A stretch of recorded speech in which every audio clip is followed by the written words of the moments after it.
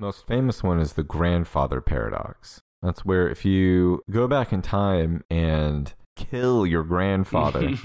It's very violent. A fun story in and of itself. Like, you've just invented time travel, and the first trip that you think of, you can go anywhere, you can visit anything, and you're like, I'm gonna go kill Paw.